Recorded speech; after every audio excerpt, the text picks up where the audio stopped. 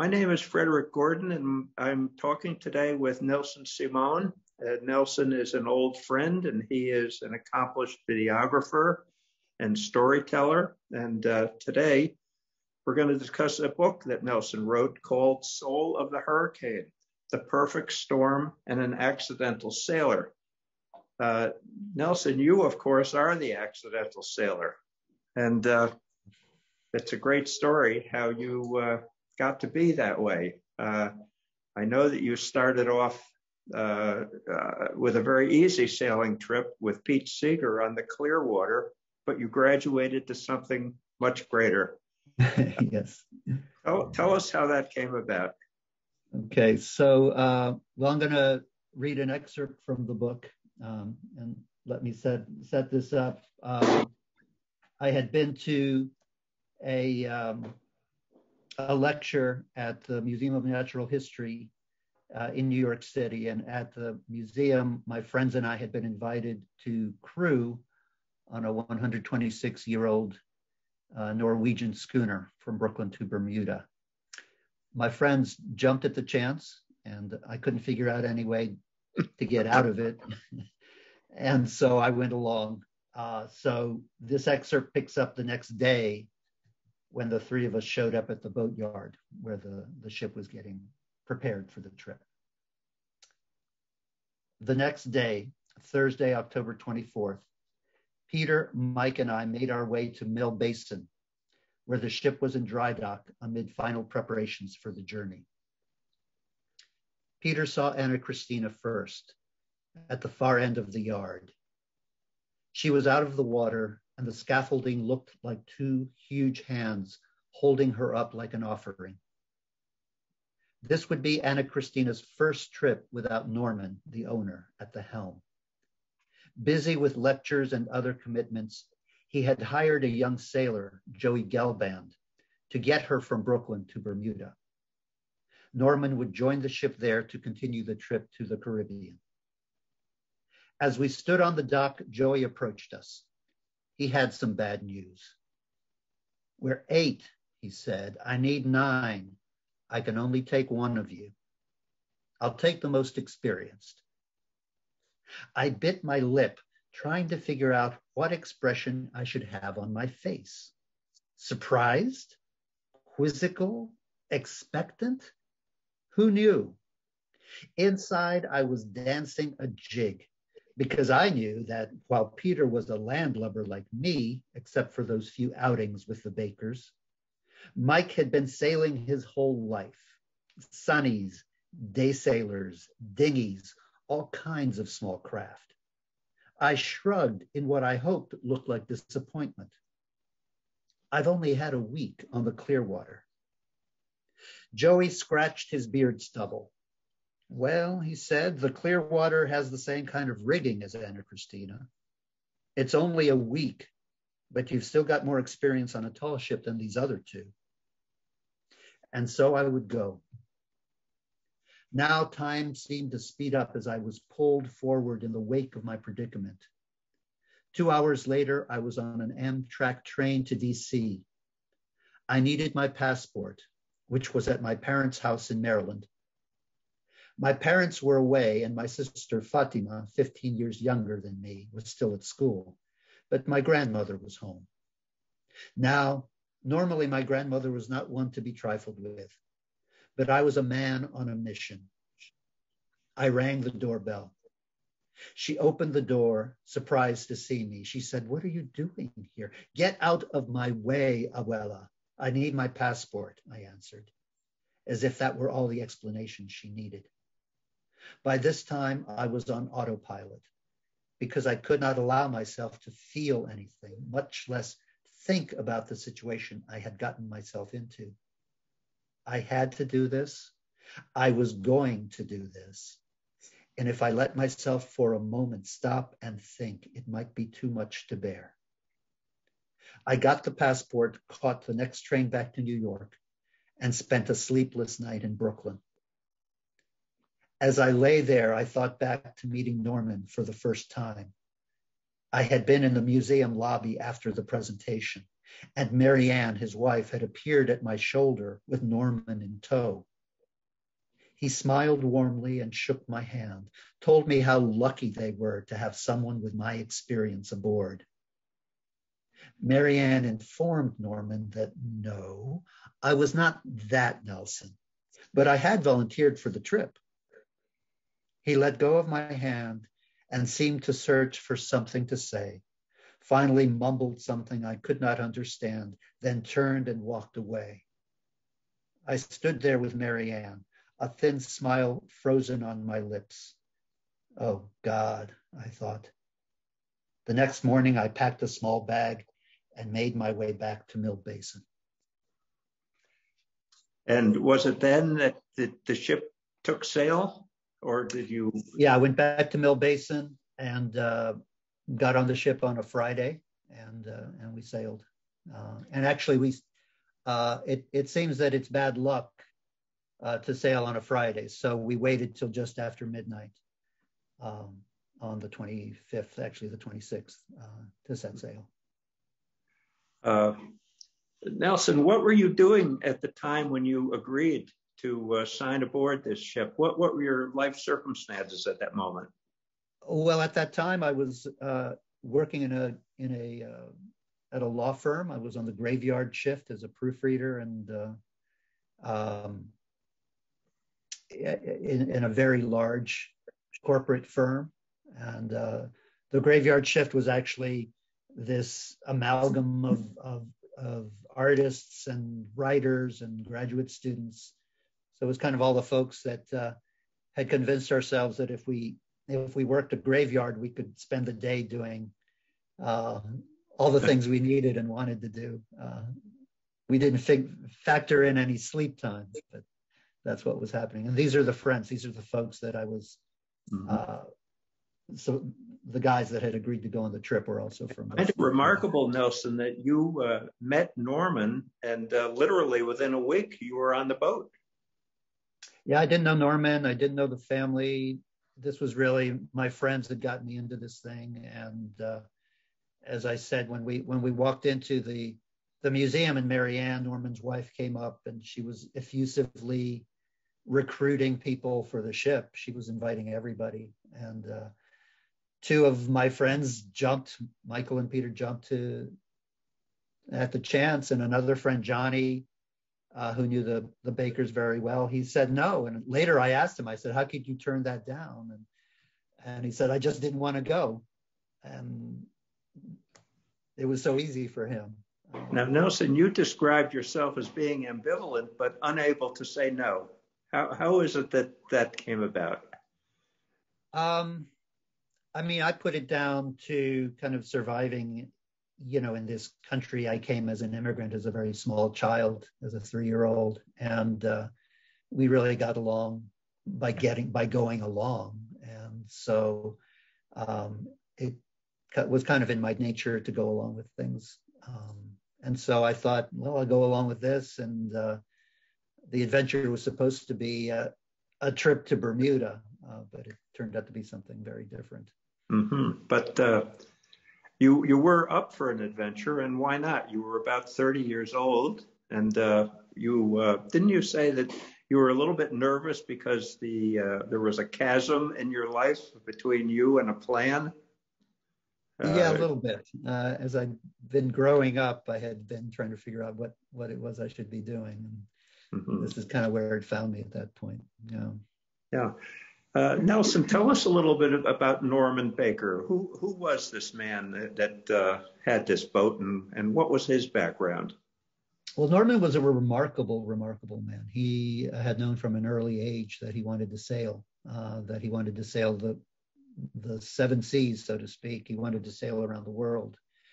And he had ended up on a destroyer during the Korean War. And that certainly wasn't the kind of sailing he wanted to do.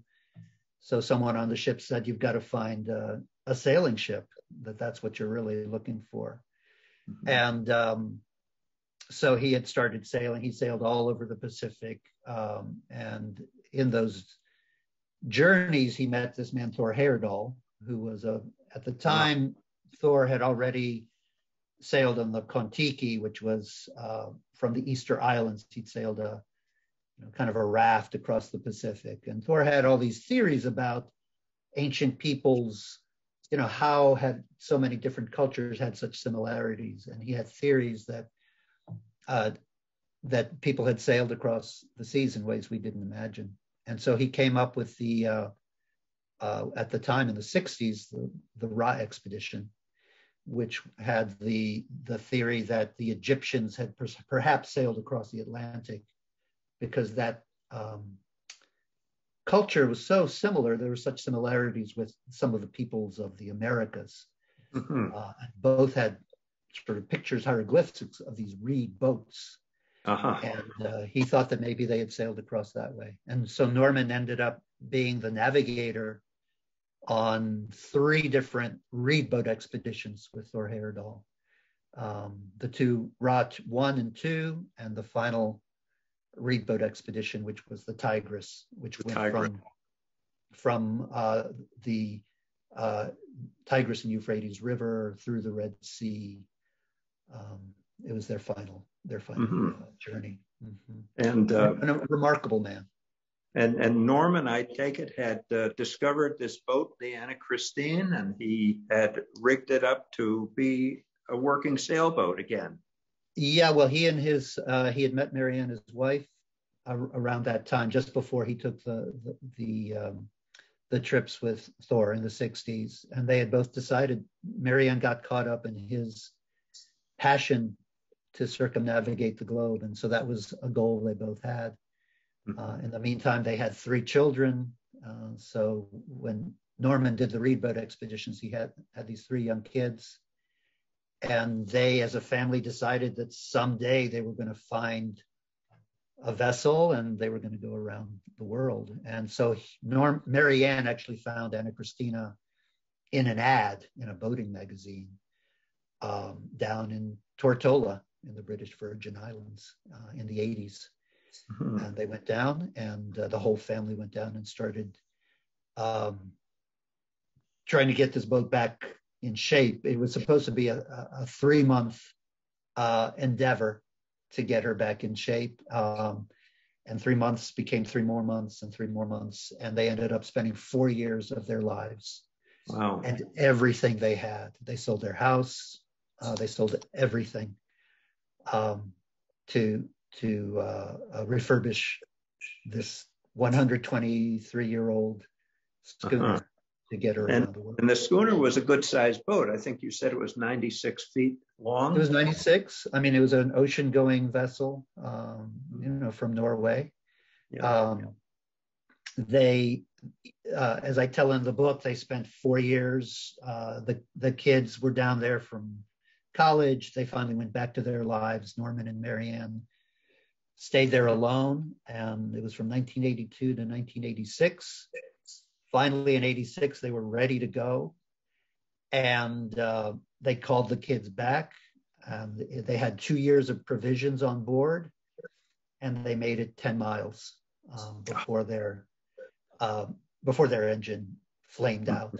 And that was basically the end of that phase of the dream. They got the ship back in shape, but they had abandoned the plans. And so as a kind of a consolation, in 1986, they sailed her back to New York Harbor for what was at that time called Op Sail 86, which was the 100th anniversary of the Statue of Liberty. Oh, yes. So they had a great flotilla there in New York. There were hundreds and hundreds of sailing vessels. And I think Anna Christina was the oldest by at least 25 or 30 years. So mm-hmm. She was kind of the star of the flotilla. Mm-hmm. Yeah. Yeah, and subsequently, didn't the Anna Christine, wasn't that used as a charter boat frequently to Nova Scotia, Newfoundland? They started actually using it as a training vessel. So they had a deal with the Canadian government to train young sea cadets. And so since from 86 to 91, they sailed up and down the coast training these young cadets, kids from 14 to 17 years old, learning how to sail on this ancient vessel. And then in 91, Norman got the opportunity to book some um, scientific journeys with Cornell University and other scientific entities to go back to the Caribbean. And so that was the beginning. So this was going to be the beginning of that dream. Like he wanted to, he had never lost the dream of circumnavigating. Mm-hmm. And so our job in October of 1991 was to make the 8-day trip from Mill Basin in Brooklyn and to get the ship down to Bermuda. And that's what I got swept up in. You did. And describe the first couple of days. Wasn't it didn't it seem like ideal sailing conditions at first? Yeah, at first, one of the sailors, so there were 9 of us on board. There was Joey Gale, there were 3 professional sailors. Joey Galband was the captain. Then he had a first mate, which a young woman, and the second mate was this young kid named Damian Sailors, who was 19 years old. And then the 6 of the rest of us of varying levels of experience and proficiency. I was not surprisingly the least experienced and the last one added to the crew. And so we set sail on just after midnight on Saturday, the 26th of October, and woke up the next day, and it was glorious. You know, one of the crew members said, you sail a lot of crappy days for one day like this. It was beautiful sun, beautiful breeze. All the sails were unfurled. I mean, it looked like a picture postcard. Yeah. And one of the guys on ship was a gourmet chef, and he was just serving up this amazing food. And I was eating like no tomorrow and noticing that people, you know, back then we didn't talk about hydrating. But I did notice people were drinking a lot of water, and I did not really understand why until later when I started getting seasick and feeling worse and worse. So I paid for that. And that first day was amazing. Yeah. Nelson, you had no idea that a hurricane was in the near future, I assume. It was unusual, wasn't it, in terms of the normal time of a hurricane? Yeah, well, people have asked me over the years, because of what happened, you know, that we ran into Hurricane Grace to the south and the nor'easter from the north. And people have said, how could someone with Norman's experience of sailing and how could he have imagined going at that time? And the sort of common sense and the sort of saying that sailing people in New England had is, by October, it's over. You know, by October, it's over. That by October, the hurricane season had ended and the nor'easter season hadn't yet begun. And so to leave at the end of October, in Norman's thinking, was the perfect window to get down there after the hurricane season and before the northern storms would begin. And, you know, I have to say, I didn't know at the time, but I mean, looking back and in the research I've done, I think, you know, 999 times out of 1,000, that would have been true. And this was the one time it wasn't, you know. Nelson, just for anyone who may not know, describe briefly, what is a hurricane? Why is a hurricane so phenomenal an event?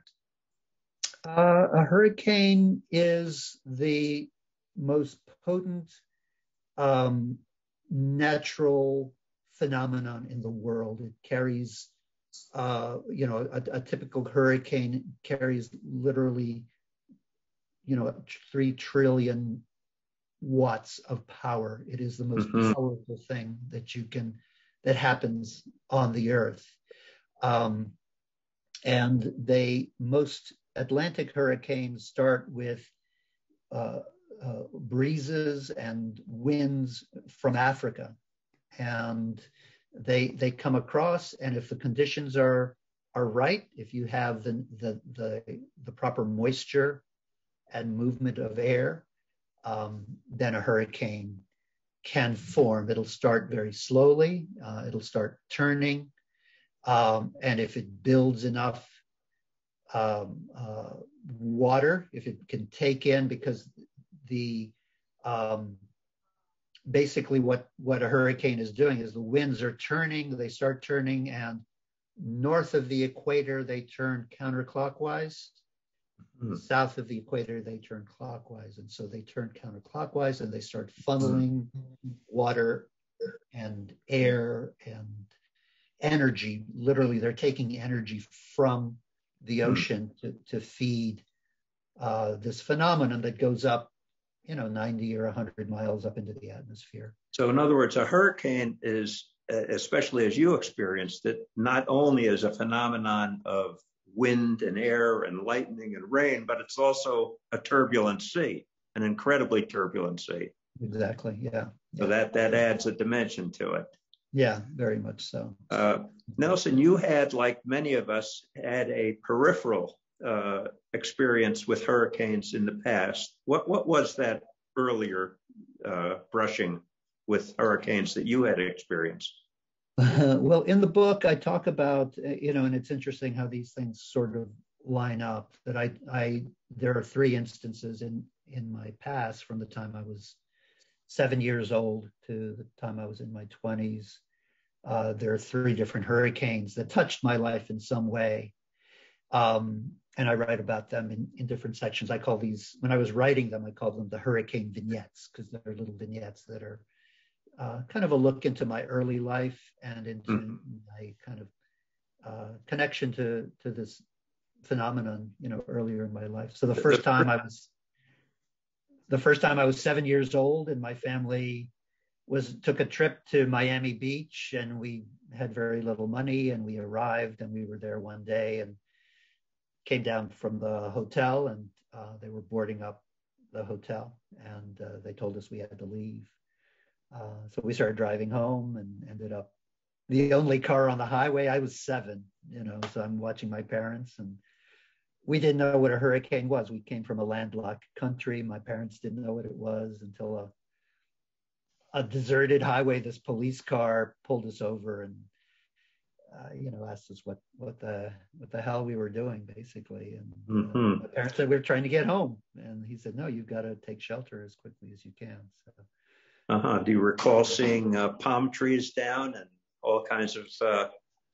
Well, to be honest, with a child's eye, the way I remember it is we got to this motel and we were looking out the window, and what it looked like to me was the scene from The Wizard of Oz, when everything is swirling and things are being lifted. So I don't think I remember the actual hurricane, but in my mind, it looks just like the witch and Dorothy and all these things kind of being. Nelson, you describe another adventure with a hurricane when you were probably just a few years older, and you kind of watched the hurricane out of a window that was in your parents' closet or bedroom. Yeah. And it was a very poignant view of the small child looking at nature. Yeah, well, that was Hurricane Agnes. I was 13 and at a very difficult kind of crossroads in my life as a child, and kind of feeling that I didn't know how to express to my parents the struggles I was having. And I remember being at a window and having read about this hurricane and the storm. I think it was a tropical storm by the time it reached us in Maryland. So I had followed the progress of this storm as it came up the coast, and I was waiting for it and waiting to see what it would do, because out the back of that window, we had a ravine that had often in big storms had filled up with water and had become what looked to me like a raging river. And I don't know what I wanted as a child, but I wanted something. I wanted the storm to do something, to change things, to cleanse things in some way. that I Oh, couldn't quite you understand. speak, Nelson, when you were a child on a trip with your mother, grandmother to Rehoboth Beach, and you described almost, I won't say a mystical experience, but you had a sense in seeing the beach and the horizon. It was the time of the moonwalk, I believe. Yeah. You had a feeling that something bigger was happening to you, something that was imminent in your life. Yeah, I mean, I think so. I think that I was very caught up in, this was in 1969, so I was 10 years old. Very caught up in the moonwalk, but it happened that we ended up at the beach that day. And I remember the first time seeing the ocean and just getting a sense of how big the universe was, how big the ocean was, how small we were, and Yeah. kind of picturing myself and picturing those men up circling the moon at the time. Mm-hmm. Now, Nelson, it never occurred to you, I assume, that anything disastrous could happen. That you went into this adventure with a complacent air of expecting a good time. Well, that's a hard question. I guess I went into this adventure with some kind of underlying excitement and a funny kind of resignation, I would say, that I had decided to go. I was kind of trying to give myself over to the experience. And yeah, I had a one-way ticket back. I had my passport. I had a one-way ticket back from Bermuda. So I thought we would have, in my mind, I was trying to make it feel like a pleasure trip, right? 8 days on a sailing ship and a few As days they on say, the what beach. could possibly go wrong? Exactly. Yeah. And so that's when, so we had that perfect day of sailing. And then by that night, so this was sort of the Saturday night, I started feeling sick and didn't want to eat anymore. And I sat on the deck because I didn't want to go below deck. I wanted that fresh air, and that's the first inkling we had. I think that's the first radio contact we had that there was something happening down around Bermuda, that a storm had formed, that it had actually been given a name, Grace. Grace. Yeah. And but we didn't change anything at that point. We were still on course. And we woke up the next day on Sunday, and Joey had gotten the crew together. The 8 of us were together, and he told us what was happening. He told us we were going to adjust our course slightly to the east to skirt around the storm. And he looked so confident, and everyone looked kind of excited because the weather was getting more serious. And I will tell you, I've never heard a sailor or a sailing person reminisce about the sunny days they've had. They always reminisce about the hard days. At the so everyone store. was pretty excited.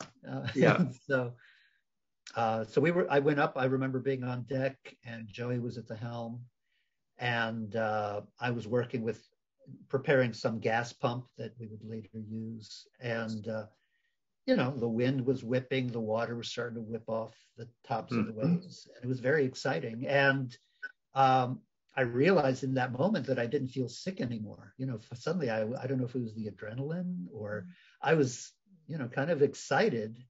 And I realized I hadn't eaten anything since the day before. And so Marty, the chef, had prepared this beef broth in these mugs for us. And I just remember drinking that broth and just like it was the brothiest broth I had ever had. All my senses were just alive and excited. And so that was like the next stage of feeling like, okay, we're going to have this exciting moment and we'll still get to Bermuda and everything's okay. Nelson, you describe yourself as a child of the television age. And as a result, what did you expect? Well, really, it's true. I really felt like that was the perspective I had, that the reality that something can go wrong. I'd grown up on television shows, adventure shows, scary shows, all kinds of shows where things go very badly in the middle and then they're resolved by the end. And so that was kind of my attitude. I said, well, there's this storm, Joey's in charge, and it'll be kind of like a roller coaster ride, but we'll get out the other end. And that's what it looked like. Yeah. And yet, Nelson, the way you described the course of the storm and where you went, that turn to the east was a fateful maneuver, a fateful mistake, you might say. Yeah, later we realized. I mean, I think that I didn't know this at the time, but the sort of common sense that sailors know that because the storm is turning counterclockwise, mm-hmm. that most storms, it's turning in that direction. Most storms will start out heading west, but 3/4 of them will eventually turn east. Mm-hmm. And so when we thought we were skirting the storm, we were actually, going toward the sort of the wheelhouse, right, of the storm. In fact, I don't think we realized the scope of it and how large it was. But there was another sailing ship who was at the same time, and they actually turned west, not east. And yes, in researching the book, I tracked down the captain. Greg Swayze was the captain of the Ernestina, and that was a very similar vessel. It was another schooner. It was a training vessel, and they were actually sailing the same route. They were going from further north, from up in Boston, to Bermuda, and eventually they were going to sail across the Atlantic. And they were a day ahead of us. They left a day before. That made a big difference. It made a difference, and they had a crew of 35. They had a crew of, I think, 11 instructors. They had an engineer who was taking care of the pumps, which were very important. And Greg told me that as soon as they saw that there was any kind of disturbance to the south, they immediately made a 90-degree turn and started sailing west. And I think that's what we should have done, but we didn't. Now, something unusual you point out, that Norman Baker was not on the ship. This was the first time, really, that he was not aboard his own vessel. And yet, Joey, the captain, was not in touch with Norman. And that was unusual, wasn't it? Yeah, I mean, I think that was, again, in retrospect, that became a contentious point. Norman felt in retrospect, after all that happened, that we should have contacted him. He felt he could have talked us through the storm.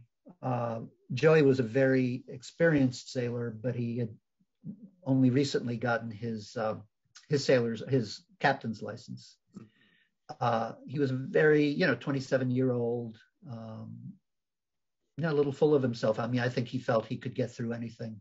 And that, and the fact that, before very long, we were in pretty dire straits. And so I think the notion of taking the time to call Norman and who was so far away just never occurred to him. But Norman felt that if we had, it was his ship, he knew it well, and that he could have talked us through whatever we needed. So that was something that was never resolved between the two of them. Yeah. You describe a moment when the good feeling that the crew had was suddenly replaced by fear and a sense almost of subdued panic. It's interesting because, I described that first morning. So this was Sunday morning, going from Saturday to Sunday, when Joey got the crew together, and that was that sense of excitement and of adventure. And I was still on deck at the time, even as the least experienced. We were slowly unfurling, or furling, I should say. We were removing sails to keep control of the ship. So 24 hours go by, and we keep getting reports that the storm is getting worse and worse. And, it finally is categorized as hurricane level, Hurricane Grace. And one thing about Grace is it wasn't, it was a category 1, which is above 75 miles an hour with gusts up to 100. So it wasn't the most powerful hurricane, but it was enormous as it turned out. It was a huge storm. And so Monday morning, Joey called us back together again. And in that second meeting, there I could see the tautness in people's faces, the tautness in his voice as he kind of laid out that we were going to turn west and north to try to outrun the storm. We were kind of going into an emergency mode where most of us, only the most experienced sailors would be on deck. We ran a lifeline around the perimeter of the deck, and so everyone was clipped in at all times if they were up there. The ship was taking on water. We couldn't tell how exactly, but we knew that there was water coming on. Later, we realized that there were vents that had not been properly closed. There were things we didn't do properly. And so we were taking on water. And I do remember there was one of us, I was no longer seasick, but another one of us had gotten really sick, and he was in one of the cabins just moaning and moaning. And I remember I felt no humanity. I just wanted him to shut up because it felt like that would be contagious. I felt like, not good for morale. We cannot go there with you. So we just wanted someone to shut him up so we wouldn't feel that. So. Nelson, what was it like to look out a porthole, or even when you were on deck at first, to see waves that were 30, 40, 50 feet high? How did you feel about that? My most vivid sort of sense feeling was that we would go up, there would be a moment as you're kind of cresting the wave. And as you're cresting, it's almost like that free fall moment when you feel in your chest, that moment of like you lose your breath, and then you're coming back down. So I remember that very vividly. I remember the colors of the waves as they came up and crested. They would come up blue-green and then crest over us. I remember the sounds of the ship. These wooden ships are so resilient. They're so amazing in these storms because they're made of wood. I mean, these ships can survive so much because they bend and give in the winds. But you could hear the ship creaking. I think you used to say screaming. The timbers were screaming as they were. Exactly. And you just didn't know how much they had left to give. You didn't know when the last one would be. When would be the last one? These were the feelings that I was having. Nelson, at what point did Joey call in the Coast Guard, or at what point did someone come out and look to see where you were? So now we're on Monday. So Monday morning, he called that meeting.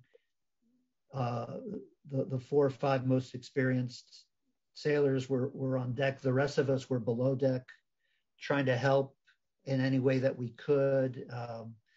And early that afternoon of that Monday, Joey called in to let the Coast Guard know that we were sailing. He said we weren't in trouble, that we were sailing well, but that we were trying to make our way back toward the coast. And within 2 or 3 hours, he called again and said that we were in trouble. And so at that point, the Coast Guard sent a C-130. Those are the airplanes that they send out. They're actually, they send them into hurricanes because they fly so well. They sent one out to check on our condition and to see how we were doing.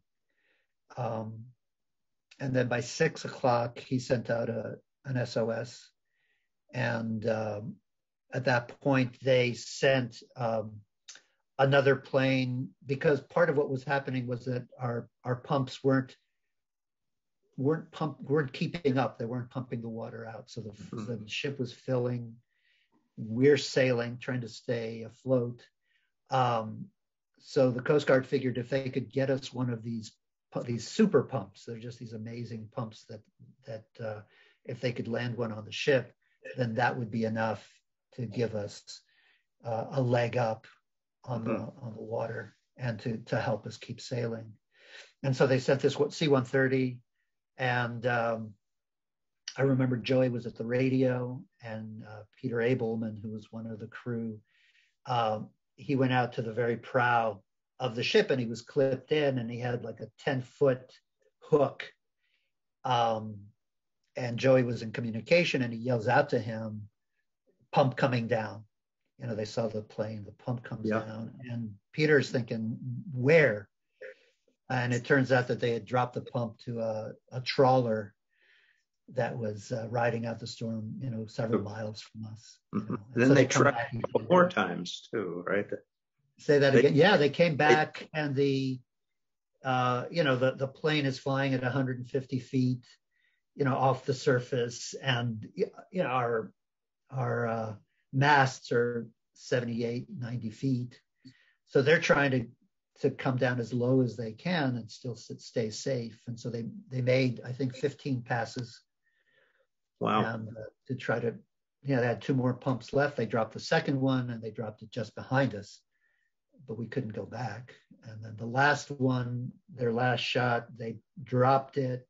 They dropped it in front of us, and Peter went to grab it with the hook. You know, it's got lines on it. Yeah. And he's trying not to get pulled over. And he had to let go of the hook. It just was too much. And so that was basically our last shot at those. The C-130 took off after that. Yeah. Yeah, it's remarkable that you make the point that a boat, however much water it takes on, if it can be pumped out, the boat can still float and sail. But you have to get the water out. Right. Yeah. Peter Swayze, the captain of the Ernestina, Greg Swayze, made that point with me, is that old boats take on water, you know, to varying degrees. And you just need to be on top of it. And that was the difference between Ernestina and us, is they had an engineer just taking care of their pumps. They had, again, as I said, a crew of 35 spelling each other, you know, keeping up with everything that they needed to. And we had a crew of 9, and we were just, you know, I think redlining pretty much. And you were amateurs virtually, many of you for sure. Yeah, well, yeah. Me and for sure. Once the pumps were lost, as it were, or not delivered to you, how many hours more did it take before you were in touch with the Coast Guard again? Well, we were in touch. I mean, once we got in touch with them, we stayed in contact, in constant contact with them. But at that point, this was, I mean, kind of concurrent with that. Joey had asked, because the Coast Guard will wait, you know, they'll wait until you ask to be taken off, because they're not going to go and rescue people who don't want rescuing. So it was really Joey's decision at a certain point to weigh saving the ship or you know, saving the crew, and how do you balance those two things? So at a certain point, he decided that he would ask them to take us off. And so he radioed to them. And at first, they weren't sure what to do, because we were out of range of their helicopter. The helicopter. You were approximately 300 miles east of North Carolina, right, in the ocean. So that's a long way. Right. And in that kind of storm, that they would not have had enough fuel to come out, rescue us, and then get back. And so what they do, the Coast Guard doesn't wait for things. So once we asked to be lifted out, they just went into action. And so a hurricane took off with this Captain Paul Lang, and then a crew of 3. So there was Captain Lang, the co-captain, a swimmer, and a hoist operator and mechanic. And so they took off, not knowing what they were going to do. But in the meantime, the folks on the ground were looking for what they call a lily pad, which is a place for the helicopter to land and refuel. Yeah.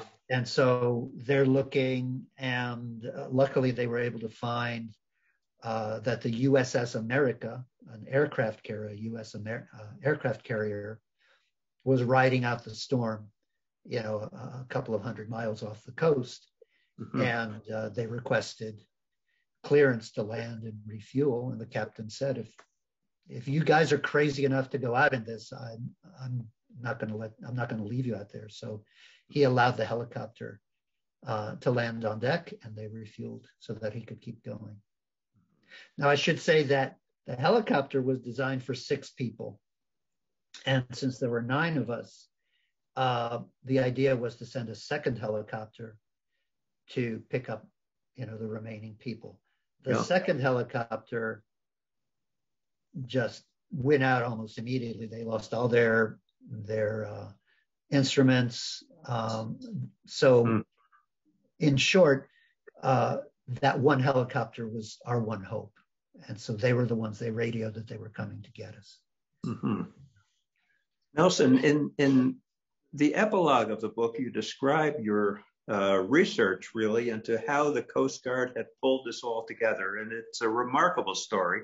And this Commander Lang, you were very fortunate. He apparently was the number one man for conducting helicopter rescues. And luckily he was on your side.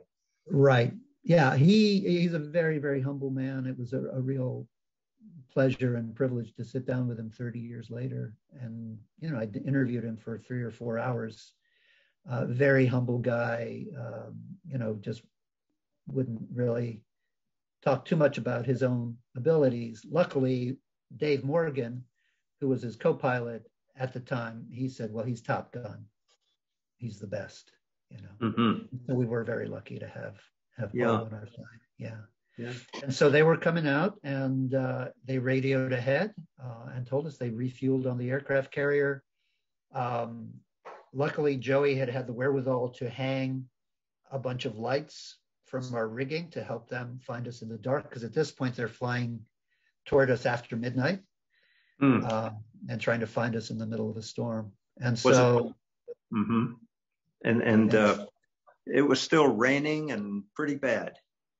Well, one thing that happened that, I think a lot of things came together that were really fortuitous for us. And one of them was that as Grace was coming, and we were finally had turned west and we're going in that direction, she did turn to the east. The nor'easter came down, and in some way the nor'easter and the hurricane met at that point, and the whole system turned away from us. And so it gave us a respite. It gave us a little time when things weren't so severe. I mean, it was still bad, but it wasn't the worst of it. And so it gave us a window for the helicopter to come. And so at a certain point, after midnight, Joey came down and he said, they've come to get us, And so I immediately started packing my bags, and he just laughed and he said, no, just your life. Nelson, I know when you packed your bags, you were discouraged. Joey told you, just take what you need to live, nothing more. Exactly. Yeah. No bag. So, did you ever take your passport with you? I kept the passport. I had a credit card. For some reason, I didn't have my driver's license. I had my house keys, and I kind of weighed them in my hand and decided I wasn't taking the chance, so I left those too. That's what I took I had a little pouch. So I came up to the deck, and it was my first time on deck in 14 hours, and it just looked. I have to say, it looked like some kind of wild carnival atmosphere, because the helicopter was there, and they were shining their midnight sun, their light on us, and everyone was very calm. We were all clipped in, and that's one thing I have to say about the crew and about Joey. There was never, ever, ever any panic. There was never any, I think it was really a remarkable group of people that, people who didn't know each other at all, and we just came together in a way that we were going to keep each other alive. Nelson, what position were you in terms of jumping off the boat for rescue? Weren't you like fourth in line? I was fourth in line. That we were literally queued up along the rail, waiting our turn. And as it turned out, because of the rigging and the masts and the ship, swinging back and forth, the helicopter couldn't take us off the deck.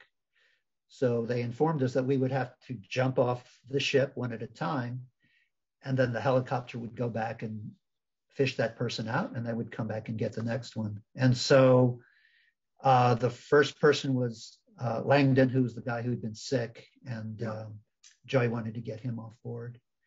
And we remember Langdon got up on the rail, and I couldn't hear him, but I could hear Joey just yelling at him. Not yelling, he was trying to talk to him in a way to not panic him, but make it clear to him that he had to go, that it was time to go, because I think he was, as we all were, we were afraid to take that step.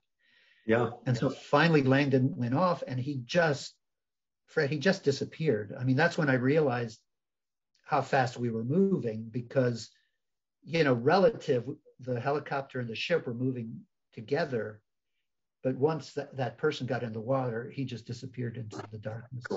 Yeah. And the helicopter peeled off. And, we didn't know whether he was going to find him or not. So we just had to wait. Yeah. And it took him, Paul told me later, it took him 10 minutes to get Langdon, and that was too long.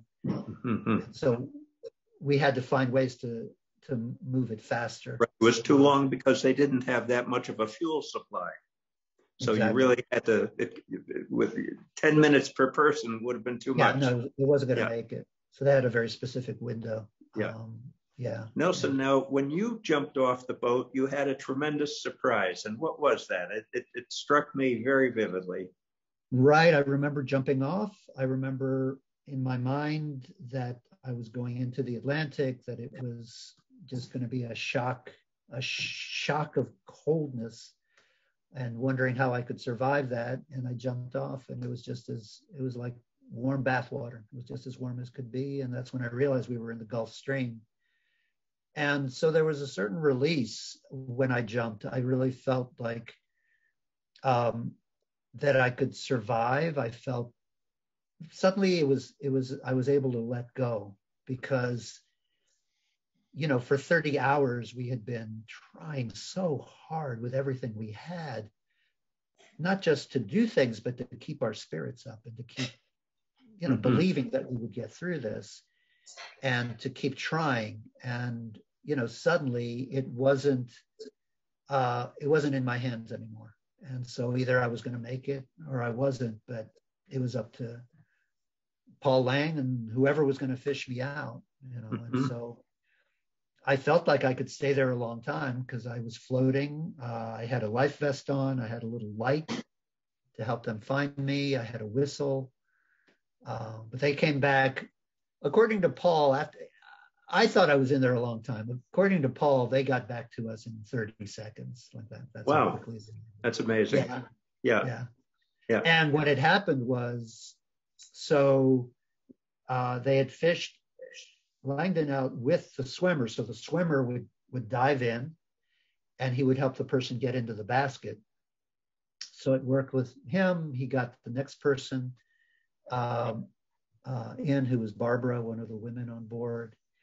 And they hoisted the swimmer up, and the protocol is for the captain to say, "Are you good to go?" And the swimmer said, "Yeah, I'm good to go." But the mechanic said, "No, he's not." And he was in control, because he's at the opening of the helicopter. And the swimmer was throwing up. He was completely sick. And he said, "This guy can't go back in." So from that moment on, we didn't have the swimmer. Each one of us had to find our way back into the basket alone, and we were able to. They lowered it down, we got up, and they hoisted us up.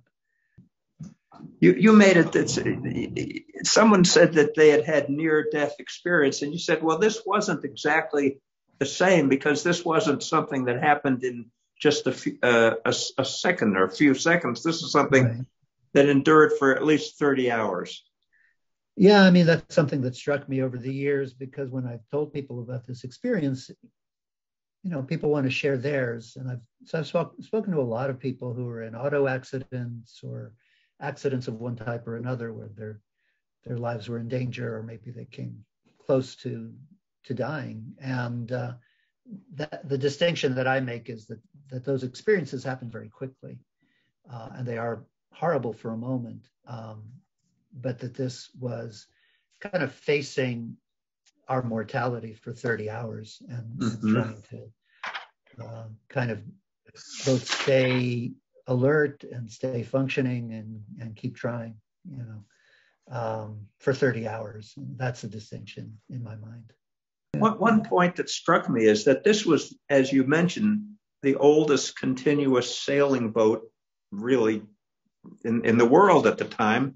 Yeah. And Ralph Waldo Emerson makes the point at some point in his essay on history that the hours of our day are often connected to the work of centuries, to man. And how do you feel that you were literally one of the last people on a boat that had sailors on it for 125 years? How does that make you feel? You were the last crewman, one of the last. Yeah, I think one of the things that came home to me, I think in some of the, even though we lost the ship, that the memories, when I talked to Norman afterward, his memories of the time they had Anna Christina, some of the happiest were the Canadian Sea Cadets, and the pleasure of introducing those young people to the wonders of the sea and the wonders of sailing and the wonders of this beautiful, beautiful ship. And that's the biggest thing that came home to me that I didn't realize when I stumbled into this experience was the community that had grown up around this ship that was magical. That when they sailed her up and down the coast all those years, that people would come, in New York City where I live, South Street Seaport, the word would get out and people would say, you've got to come and see this ship. You've got to come and see her. It's just a magic ship. And when we got together, the Bakers, after the rescue, literally within a week or so, they felt there was a need for something. There was a need for people to come together. So at their home in Western Massachusetts, they had a reunion, a mourning, a celebration, call it what you will, of everyone and anyone who wanted to, that had a connection. And 150 people showed up at their home and told stories and cried together, had anecdotes, kind of sent off this beautiful ship that had been lost. So wow. Okay, well, Nelson Simon, this has been a great pleasure to talk with you, and it's a wonderful book, and thank you for sharing.